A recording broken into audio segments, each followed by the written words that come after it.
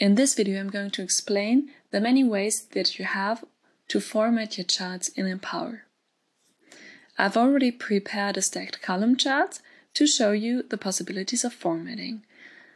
By clicking on my chart, the action bar appears right above it. Generally speaking, there are two ways of how I can format my chart, for example, concerning the coloring. Firstly, I could go to the Series menu and work right here, or I could work directly in my chart. By clicking on one element, the column of this data point is selected.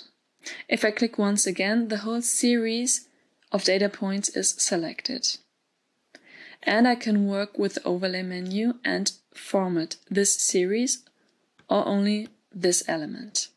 I can change the setting in the Help section of the Empower ribbon. By simply clicking on the chart's user settings, I can define what should be selected at the first click on a data point in a chart. So right now I've selected points first, and if I select series first and click once, the series is selected first, and if I click then once again, only the data point is selected. In the overlay menu, I have the possibility to change the fill color of the selected columns in this case. Right now I've only selected one column and I can change the fill color like that.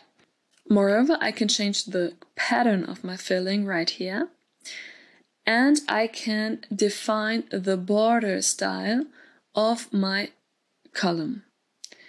Right now I've selected no border, but I could also go with, for example, a dark blue.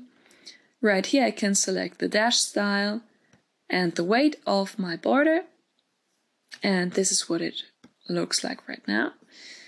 And by clicking on reset, my border disappears once again. Now let's have a closer look on the series menu. Right here I can change the fill color of the whole series. So I could change it, for example, to a lighter color right here.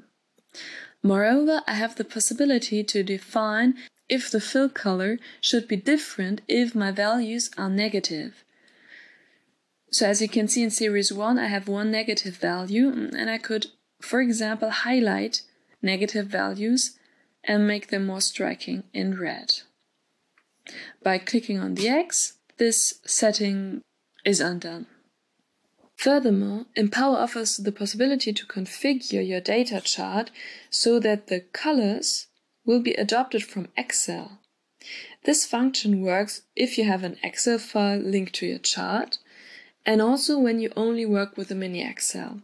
So if you switch on the option Use Excel Color, Empower uses the colors of your corporate design color palette of the current customizing that are the closest to the colors used in the respective Excel. As you can see, this is the Excel file that is linked to my chart. Right here I've used a conditional formatting that colors my values.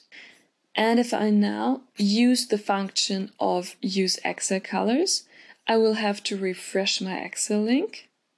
And as you can see, now the colors of the Excel file are used in my chart. And you might have noticed that it is not the exact same green as in Excel, but the green of my corporate design color palette is used right here.